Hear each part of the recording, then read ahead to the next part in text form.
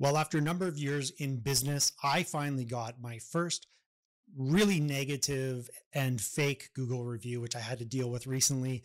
And I wanted to share some information on this episode about what I always advise clients when they call me with this issue and what I indeed did to resolve the issue on my own. After nearly 5 years in business, I finally got my first really negative Google review that was obviously fake and unrelated to anything that we did in terms of servicing clients. Nevertheless, I had to deal with it. And I basically followed all of the things that I would normally tell my clients. So over the years, I've gotten a number of calls, monthly, yearly, from potential clients and customers who want to know how to deal and how to remove a negative Google review that they think is fake. Many of us in business obviously don't mind feedback. We accept that things don't always go right and we make amends, and we don't mind customers honestly reviewing our businesses, or I hope that's the way most business owners look at it. That's certainly the way I look at my business. But when something comes out of the blue and it's not really related to anything specific that you had dealt with, I personally in this experience didn't have any clients where anything went sideways or had any complaints. Probably in over a year and a half or so. They've been very few and far between. We've been lucky. We've actually built a reputation for giving excellent customer service. So when I was in Costco on Sunday and I got this email saying that I had received a new Google review, I was curious. So I'd logged in and opened the email, and I read the review, and it was really personal. The review used my name. They attacked me as being unskilled and unqualified to charge the rates that we charge. They said, don't hire this company. The owner will tell you about his personal problems rather than doing the work, which I never do. And it was really interesting. So they obviously had a lot of feelings attached to this. So it was obviously somebody who had a vendetta against me, or so I felt. But from a more factual analysis, there are three hallmarks really of a negative fake Google review. And that's that the person doesn't use a real name. So in this example, it was just the initials SS. There was no profile picture, and there was only one review, and that was my negative Google review. So those are the three hallmarks of somebody who just incorporates an account for the purposes of slandering your reputation and trying to harm your business. So I knew what I was dealing with immediately. And so the question is, how do you deal with it and what do you do? Well, first of all, somebody personally attacking you can evoke emotions in a business owner. I've certainly dealt with that in the most of the phone calls that I've received over the years.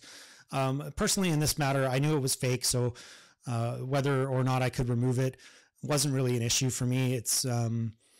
I know what our reputation is, and it didn't really bother me that somebody was making these outrageous allegations against me.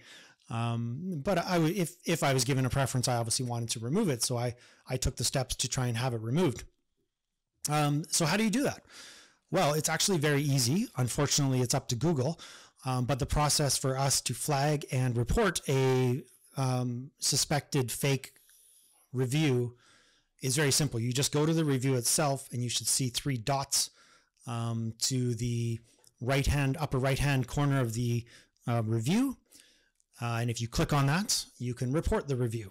And Google provides you with a few choices of why you're flagging the review, why you're reporting the review.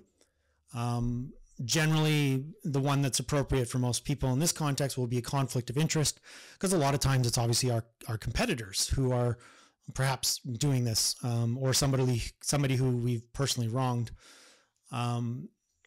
but nothing related to the business. So it's obviously a conflict of interest. There are a few other categories, but that's generally the one that will suffice. And unfortunately, you don't actually get to make any arguments. You don't get to leave any comments. It's just up to Google employees to review the suspected fake review and issue a decision, which they do fairly rapidly, within a day or so, I would say, on average. And my experience is that they do diligently review the case on a case-by-case basis, because, of course, Customers are allowed to share their experience, positive and negative, with the public. That's the whole point of having a legitimate review board. So Google has to look at it very carefully, and that's within all of our best interest. But again, in the context of having these 3 hallmark characteristics of a fake profile, posting a fake negative review, my experience dealing with helping clients through this and now dealing with my own experience is that Google's actually quite fair in dealing with these issues. So I would say within 24 hours or certainly 36 hours, the matter was adjudicated in my favor and they removed the review.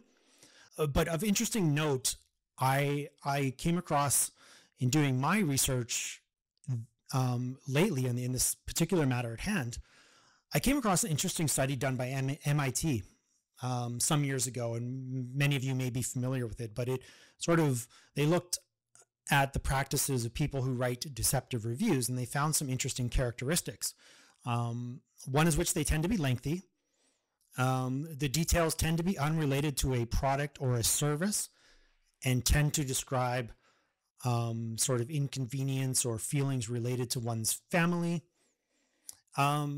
And oftentimes, deceptive reviews use a number of exclamation points following a sentence, and in multiple sentences. And I found this really interesting because in my experience, this person who was making these accusations against me on the tail end of a couple of sentences used at least 5 or 6 exclamation points to really drive their point home.